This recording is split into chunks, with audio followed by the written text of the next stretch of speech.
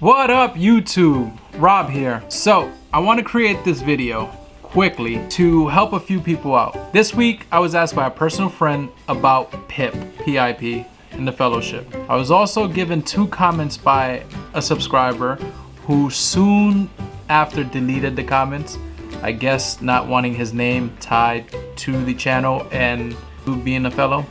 So in this video I would talk about PIP, my personal experience on PIP, and other routes you can take just in case PIP gets into effect.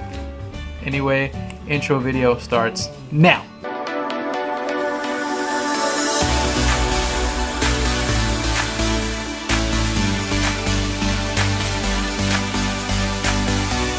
What up guys? Rob here again.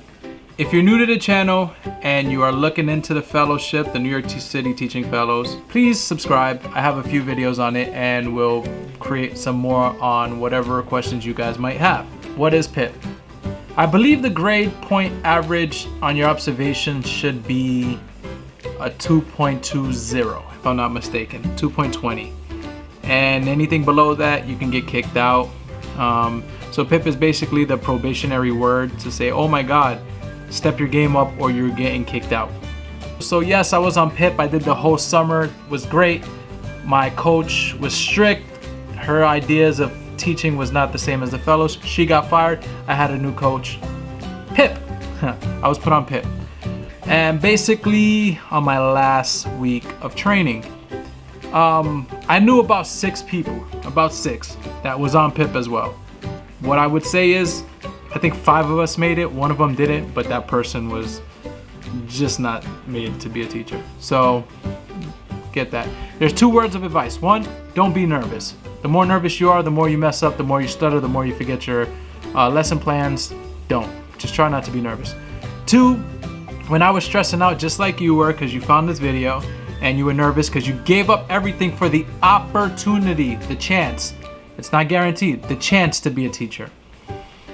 And it could be taken away. So a coach spoke to me on the side and said, there's 2 things he wants to tell you. 1, this is the training where the fellows makes its bank. They don't want you to fail because they want to show that this barista or this mechanic all of a sudden is a teacher because the fellowship trained you. Yeah. So they fail you, it looks bad on the fellows.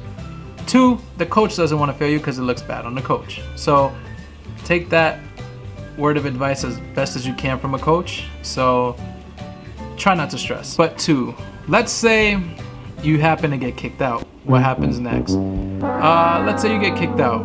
What can you do? First of all, 1, go back to whatever you were doing. Maybe it's not what you want, but at least you gave it a shot. Go back. If you can't or you don't want to, there's still ways you can be a teacher. Go to a charter school. You can still teach there with a bachelor's degree.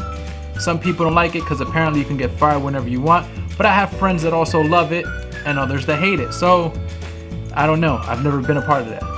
2, you can still teach in the Board of Ed, but as a substitute teacher on a bachelor's degree.